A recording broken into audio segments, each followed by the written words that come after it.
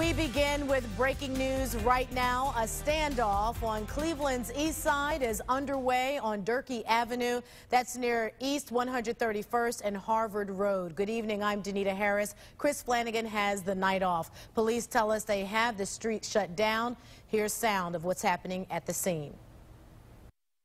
Man, honestly, I'm just shocked because I ain't never seen nothing like this before. Like, I'm just like really shocked, and I just hope that they can defuse the situation soon because we can't keep going through this. I mean, it's not just kids, it's elderly people here.